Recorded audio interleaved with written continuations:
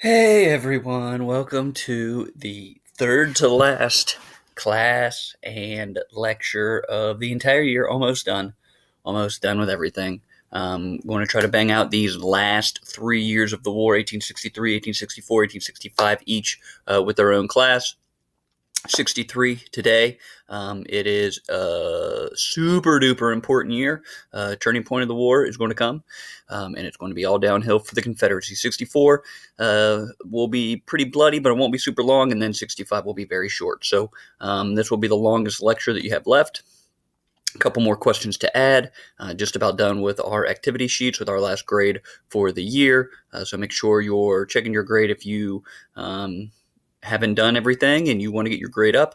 Do the stuff that's been assigned throughout the Arctic Academy lessons and get those grades up. If not, if you're happy with where your grade is at, okay, that's fine. I get it. Please watch these. Please watch. Pay attention. Ask me any questions that you have. Shoot me a message. I've had some really good questions so far. So, just try to familiarize yourself with the content so at least you've heard it and you're familiar with it. So, 1863, this is going to be a very bloody year and the turning point of the war. Just so we remember where we're at, the blockade, it is heating up. The three-part Anaconda plan is going pretty well with part one with the blockade. The longer the war goes, the better the blockade is going to be for the Union because they're churning out more ships. They're getting more ships in place, and so that vice is tightening on the Confederacy, and they are able to smuggle in less and less stuff. Remember the Monitor, the Merrimack, and the Virginia, the Ironclads battle essentially ensured that the Confederates won't have a secret weapon to be able to destroy the blockade. So it's going very well, as is the campaign for the Mississippi. We talked last year, 1862, Grant especially, but also David Farragut down in New Orleans. They made large contributions to capturing the Mississippi River, which is part two of the Anaconda Plan. That is going to cut off the Confederacy, or cut it in two, and allow the Mississippi to be a highway for the Union for moving goods, for men, supplies, all of that, invasion routes, stuff like that. So that's going pretty well. It's not quite 100% done, but it will be soon. The war in the East, though, a disaster for the Union. And by we, I mean the Union is Ofer. They have They have invaded the South. They have invaded Virginia a couple of times. It has failed every time. So we have had four. Yeah, four invasions. Irvin McDowell invaded at Bull Run early in 1861. He failed and was fired. George B. McClellan tried at the Peninsula Campaign, the 7 Days Battle. He failed and was fired. A guy that we didn't even talk about named John Pope. He tried at Bull Run again. There was a second Bull Run. He failed and was fired.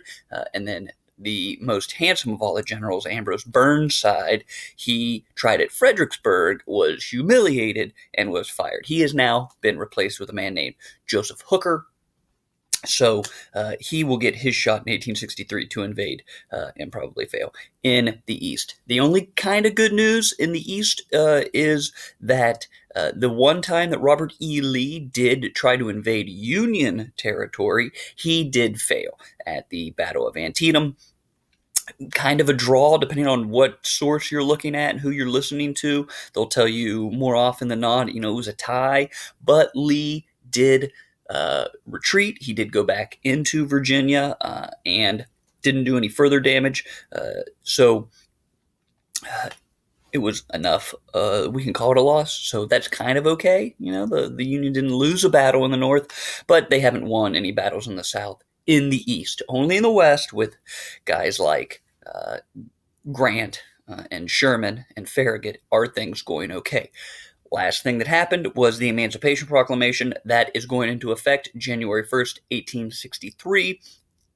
In the wake of the Battle of Antietam, Lincoln says, hey, it's time to do something about slavery. That something at this point is to declare all slaves free in the rebelling territory. So remember, if you are a slave area, if you are a slave state, Missouri, Kentucky, Maryland, Delaware, about to be West Virginia, if you are a slave area and you're not rebelling, you can keep your slaves as of now, thanks to the Emancipation Proclamation. So into 1863, a couple battles to go through today. The first is the most embarrassing for the Union and the greatest victory in Lee's very storied career.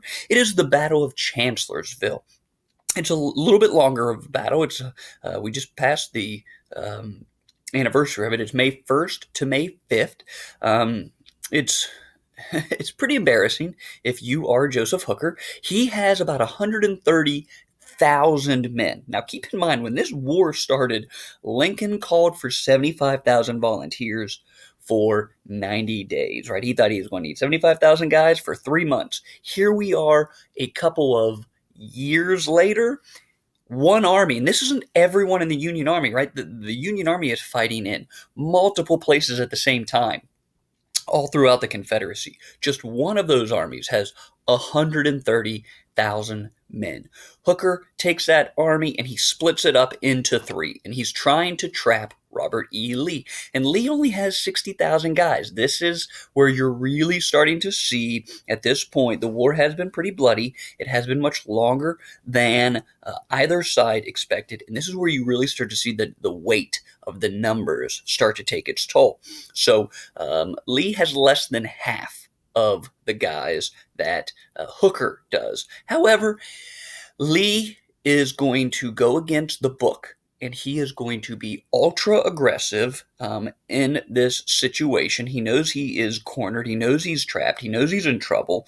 So instead of sitting and playing defense the way you're taught, the way he was taught at West Point, where he was one of the top graduates in his class, he actually goes on the offensive, and he also splits his army up. Most famously in this battle, he orders Stonewall Jackson, right? Local guy here from what is now Clarksburg, West Virginia.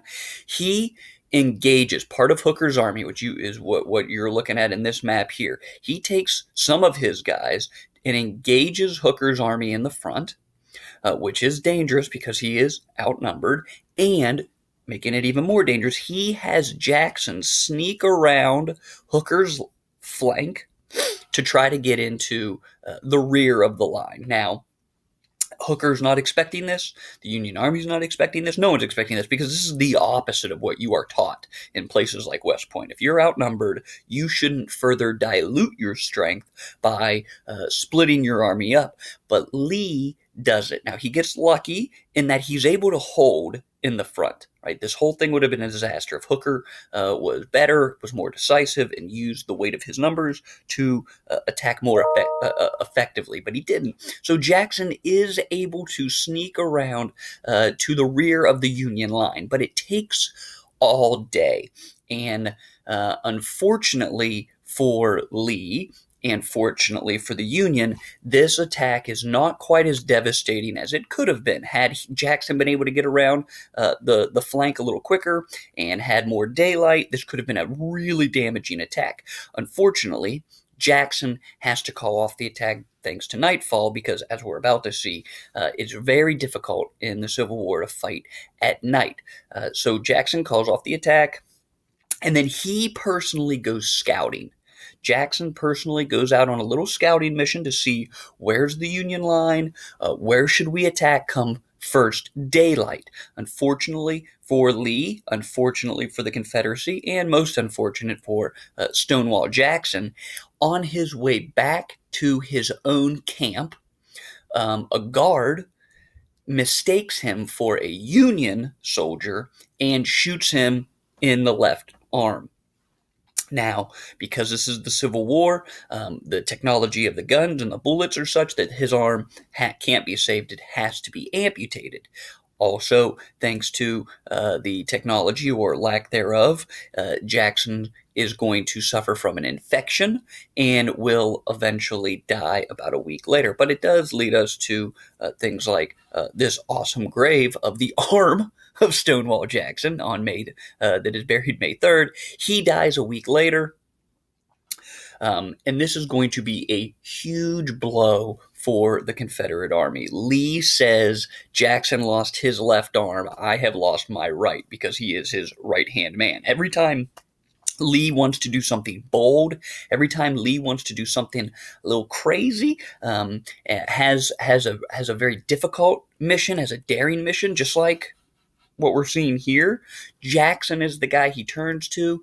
And it's overstating it a little bit to say that he always gets it done, but Jackson is a very, very capable general. Jackson gets a lot more out of his men than most generals do.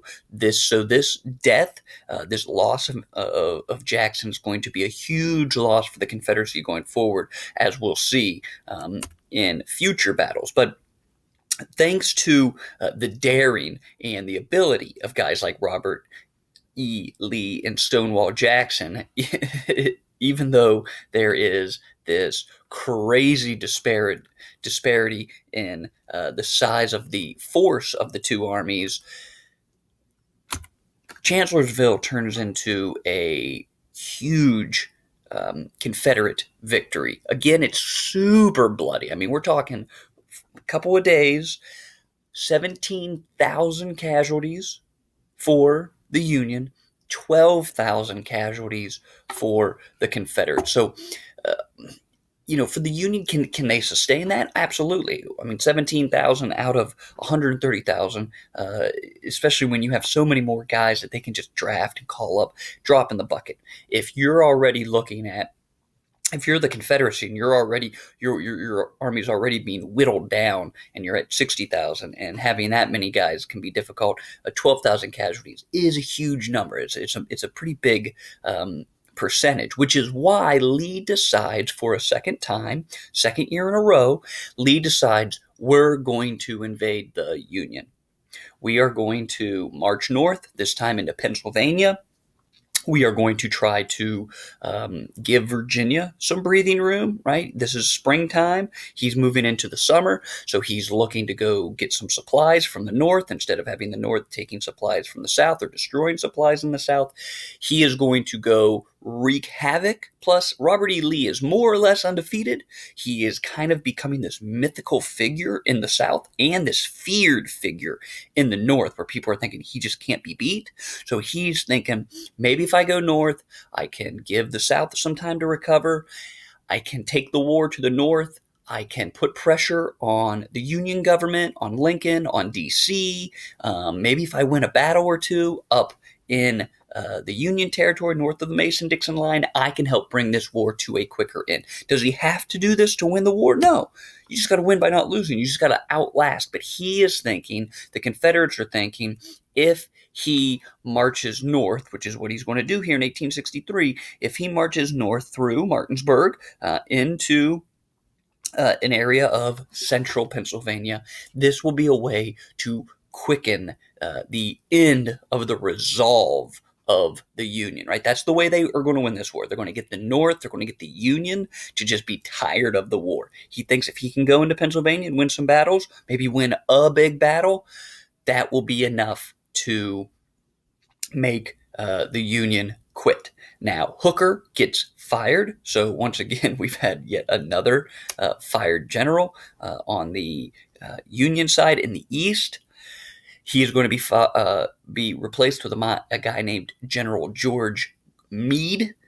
So Meade is now going to be in place, and we'll see what this dude can do. So real quick on that activity sheet, another question. How's the war going so far overall? If you're the Union, if you're Lincoln and you're looking at the war, what are you saying is good? What are you saying is bad? Same for the Confederacy. If you're Jefferson Davis and you had to take stock of how the war is going here in early May of 1863, how's the war going? Because it's all about to change. Whatever you think, however you think it's going, if you're at least somewhat right, it's all about to change. But before that happens, the most important event in all of human history happens. West Virginia becomes a state, June 20th, 1863. It took a little longer than it was supposed to because West Virginia could not get its act together over the issue of slavery. as part of Virginia, slavery had always been allowed in what is now West Virginia. And when when people in mostly like Morgantown, Wheeling, those kinds of areas said, hey, we don't want to secede. We want to stay as part of the Union. We obviously went to Lincoln. Lincoln was like, I don't know that it's legal. In fact, today there's a lot of debate still over if our statehood was legal. At this point, it doesn't really matter because we are a state, but it was a little sketchy the way it came about. But when we first drafted our Constitution, we said slavery's allowed here. End of story. And Lincoln and Congress kind of said, you guys dumb? Like, do you not realize what this war is about and what we're fighting? Have you heard of the Emancipation Proclamation? We clearly don't want another slave state. So we work out a compromise. And actually, there is a house, the Willey House, right beside Morgantown High. There is one of those awesome white historical markers in the yard, it's on Wagner, so it's right beside Morgantown High. The Willey Amendment, as it's known, is put into our Constitution that says slavery is legal here, but eventually we'll get rid of it. So we provide for gradual emancipation, and then Congress allows it. So we become the 35th state, June 20th, 1863. So we are a slave state, right? Of course, everything West Virginia does is a little slow, is a little backwards from a lot of states. And so we decided, hey, this war that's kind of against slavery, we're against it too, but we'll be a slave state to do it. Not every part of what is now West Virginia wanted to be part of West Virginia. A lot of the border areas here, like Greenbrier County, they were brought over kicking and screaming. Same with the Eastern Panhandle. The Eastern Panhandle is much more like Northern Virginia geographically, economically. It's a little different if you guys ever go over, like for a game, to Martinsburg, to Musselman, stuff like that. You'll notice it's much flatter. They're known for like their orchards of apples and stuff. Like you can't necessarily have that in most of West Virginia, right? It's not the coal mining areas, right? So it didn't really want to come, but Lincoln said, no, you have to take the Eastern Panhandle because that's where important rail centers were, like at Harper's Ferry. So it was also pried away from Virginia. It wasn't super happy about it. Virginia wasn't super happy, and it may not have been legal, but it is what it is, and now we have this weirdly shaped state. Yeah, so like the green areas here especially, we're not really a big fan. And even in the places where where there wasn't a lot of resistance, you did find, especially like in the southern parts of the state over here, I'm looking at you, Kanawha County, there was still considerate Confederate sympathies. So it wasn't just like every person in these areas were all good with it. The further north you went, like into Morgantown got raided by, one of my favorite stories is the Confederates had some raiders on horseback ride into Morgantown, and they came from Preston County. They came down the Kingwood Pike, and they got shot at by pikers. Pikers in the 1860s were not Confederate sympathizers. They were pro-Union guys, and there were a few of them who shot at these Confederate raiders, and the raiders came over to confront them, and they acted like, oh, no, we were just hunting. We weren't shooting at you, and those pikers were executed. There is a grave. There's a graveyard with these Union, pro-Union pikers that shot at these Confederate raiders, and they were executed. Although one of them actually faked his death. He didn't actually get shot. He just dropped and acted like he was dead and waited till they left and got away.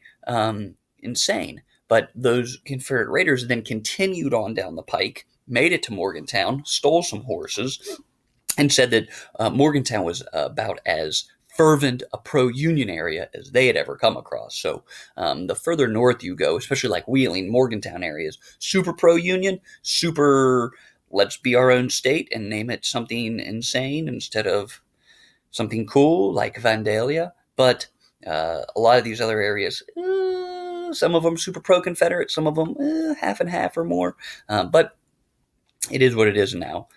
We are who we are, right? All right, let's get into the most famous battle, the bloodiest battle.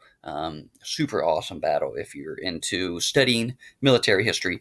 Gettysburg, July 1st to July 3rd.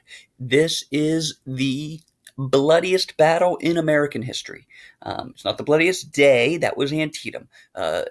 No single day of Gettysburg is quite as bad as Antietam, although all of them are pretty bad, especially the second and the third. But overall, right, even though some of these battles are going to be longer, no one battle has more people shot than at Gettysburg. So this is the culmination of Lee's second invasion of the North. He has scrabbled together a bunch of guys. In fact, his army's up to 75,000. He takes a bunch of people that were going to be sent to the West to fight Grant, and he says, no. I need those. He takes them. So he has a slightly larger army than he did before at 75,000 Confederate soldiers. General George Meade, his army has had some guys siphoned off. He's down to a mere 90,000. So it is still a massive Union advantage. This is going to be about the most decisive battle of the war. A lot of Civil War battles, at the end of the day, if you look at the numbers, if you look at the statistics, both sides just get slaughtered. They just slaughter each other. And it's not going to be any different here. I mean, we're talking 28,000 Union guys become casualties, 28,000, and 23,000 Confederates. Like, we're talking the population of a town like Morgantown in the summer.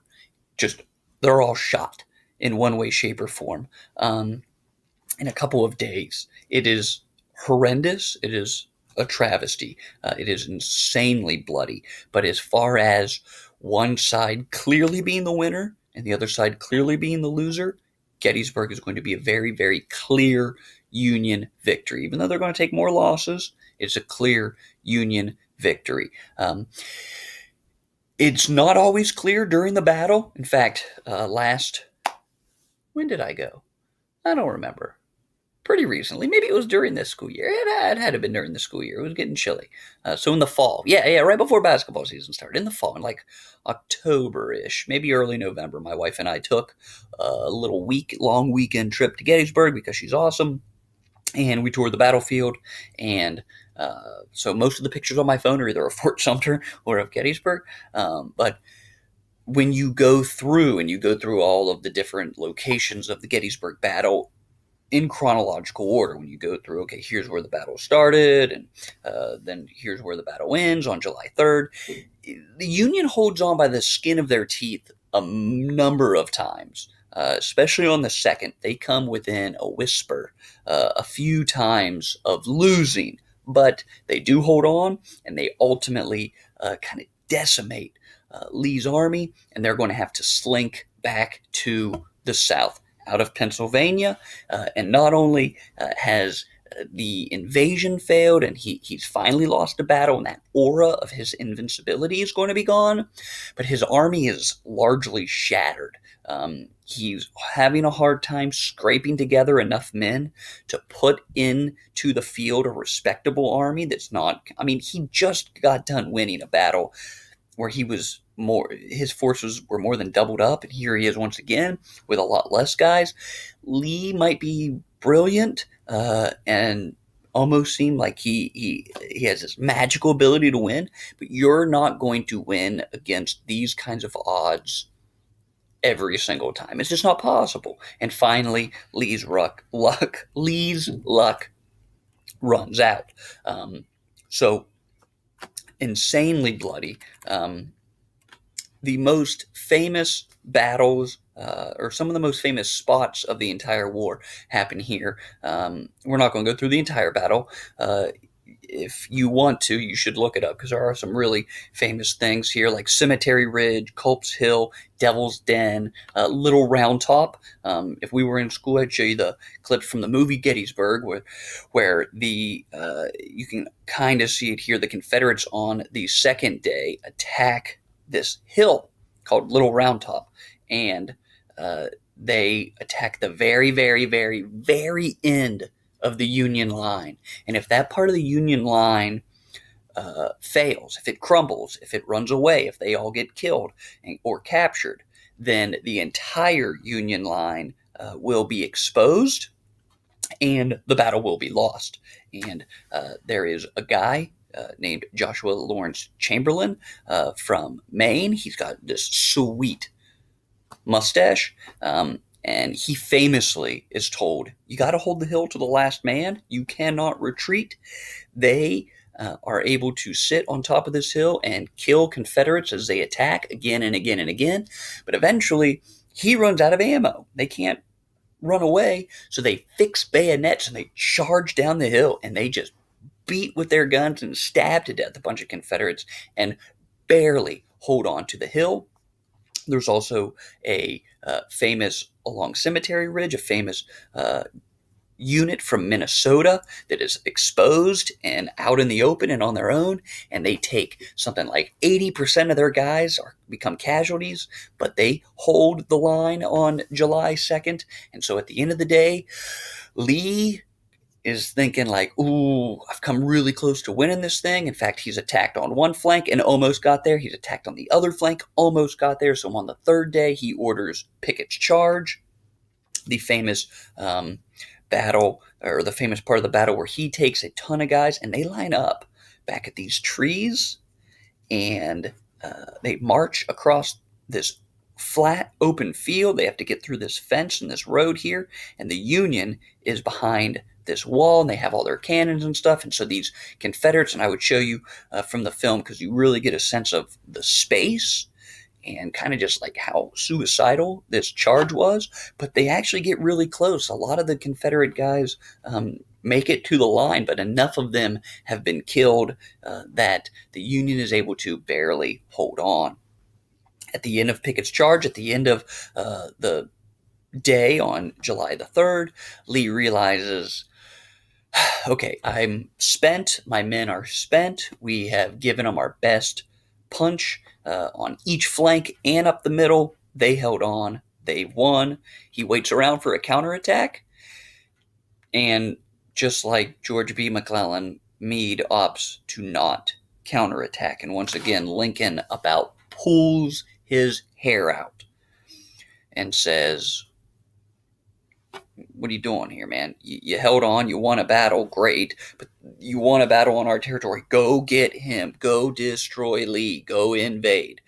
Meade sits on his hands. And so he, too, gets fired. But they did hold on. That was good. And the next day, all the way out in the west on the Mississippi River, the last stronghold on the Mississippi falls.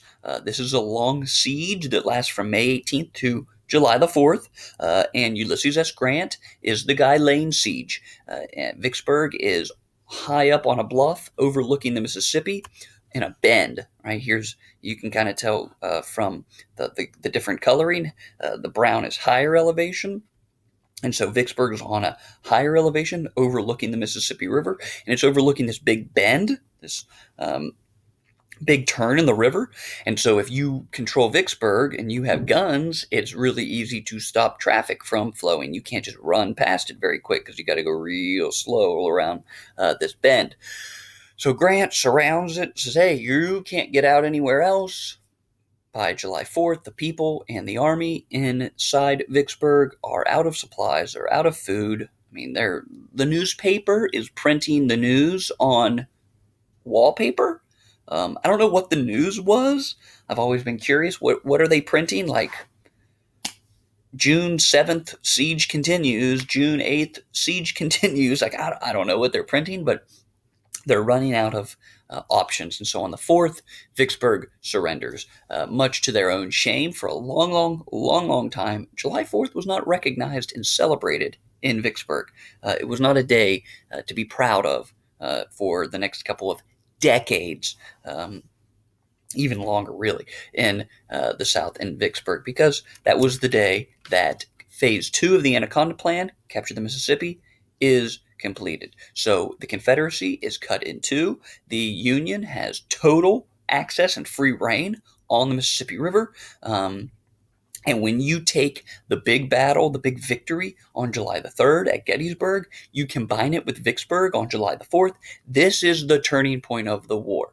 Now, it's only July of 1863. The war is going to continue until April of 1865. Unfortunately for all of you, I'm going to have to talk you through that. But it is all downhill from here. Really, the high tide, the way they historians will phrase it, is the high tide of the Confederacy. So if you think of, like, if you've been to the beach and you watch the water come in and it goes a little higher and it goes a little higher and it goes a little higher, and at some point there is a spot where the water gets to but never gets past.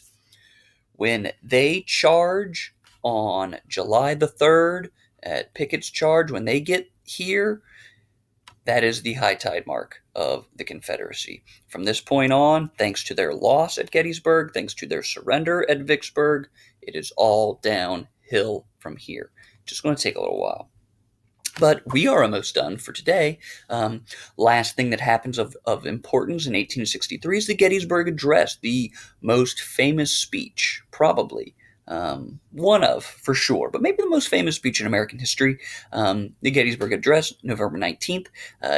There is a national cemetery at Gettysburg, so a lot of these battlefields, most of the guys who die there are just buried there because there's, in this war, just so many bodies. You're talking thousands of guys are dead and about to die of their wounds, and it's just too difficult logistically to do much with them, especially because a lot of these guys are unidentified. Things like dog tags have not been invented yet. During the Civil War, sometimes people would like write their name, their hometown, their unit on a piece of paper and like pin that to their shirt, so if they're found, they can be identified. But if the only way to identify you is for someone who knows you to recognize your dead body, that can be difficult because maybe that your rest of your unit has been shipped out. Maybe a lot of the people who knew you are dead. Maybe your body's unrecognizable due to the wounds, due to the amount of time your body was exposed, especially in like the July heat of central Pennsylvania. If your body is left out in the cornfield, in the wheat field, for a few days, you might not be that recognizable. So it wasn't feasible to ship this number of bodies in the kind of conditions they were in home for everyone. So, like at Gettysburg, a lot of these places have cemeteries. Gettysburg has a national cemetery. You can visit it when you go to the Gettysburg battlefield and tour it and look at just row after row after row of all of these headstones.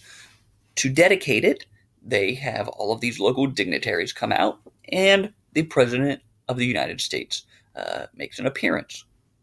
He gives one of the last speeches, and we're talking here in the 19th century. These people could talk like I could, and they could just talk and talk and talk. And so Lincoln is giving a speech shortly after some local politicians who have given speeches, and the guy who goes in front of him talked for like 2 hours. Dude just talked, like, just goes on and on.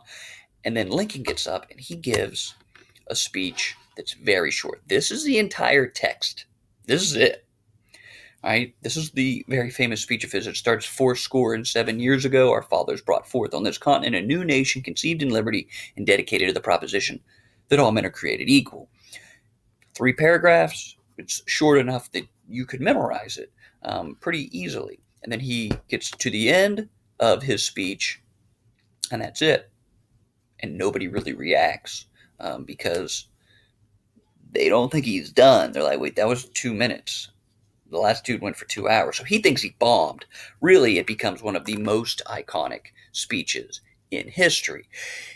And all it is a very beautifully worded speech that declares what the war is about, reminds these people, here is why these men have died. Right? It's for reunion. Right? It's getting us back together, making sure we are one country like we're supposed to be, like we were as we were founded. But don't forget, they also died for a new birth of freedom, right? Who is that birth of freedom for? Well, it's for all of us, but it's for the slaves, right? Don't forget We are freeing people. We are, as he talks about in the speech, right, we were founded with these great ideals, but we've never lived up to those ideals. These men have died and are dying to fulfill the ideals of the nation. We have to make sure that we win the war. We cannot quit. We cannot give up. We cannot lose this war, or else they will have died in vain. And we got to keep in mind what we're fighting for, why we're fighting, why their sacrifice is a noble sacrifice and not a sacrifice that has been in vain. So, of course, it does go down. It's a stirring reminder. It gets printed in papers all across the nation. And it's a stirring reminder to the American people why we are fighting this war, why we have fought, why we must continue to fight. Because really, there is at this point, even if a lot of Confederates don't recognize it yet, there is one hope for the Confederacy to win this war. And it is that the American public become tired of it, become tired of sacrificing, become unwilling to continue to sacrifice, and tell that to Lincoln in an election in 1864 and elect someone else. Because even though we're in the middle of the bloodiest war we've ever fought in, even though we're in the middle of a civil war where, 11 states will not be voting, we will be holding an election in 1864. And if Lincoln does not win, the Confederacy will win the war. So Lincoln is reminding everyone, and it's not a crass, hey, you got to vote for me kind of thing, but he's reminding them, hey, if you don't want these deaths to be in vain, we must win the war. All right, so last thing for today on your activity sheet. How has the war changed by the end of 1863 for both sides compared to where it was when the year started? So number 3, you said, hey, you said, here's how the war is going for the Union, for the Confederacy. How's that changed? So that will do it for me today. Much shorter, thankfully. At least thankfully for you. I could go on all day, but we're going to cut a ton of stuff out of here for time purposes. We will come back next time, do 1864. The class after that, do 1865, and that will literally take us to our last class. So thank you for watching. Hope you're getting a little something out of it, even if you're not doing the work and trying to get the grade, that's fine. If you need to get your grade up, do stuff and get it to me. If you have any questions, need any help, just need someone to talk to so you don't go crazy, let me know. I'm here. Miss all of you guys very much. So hopefully be seeing you at some point. Take care.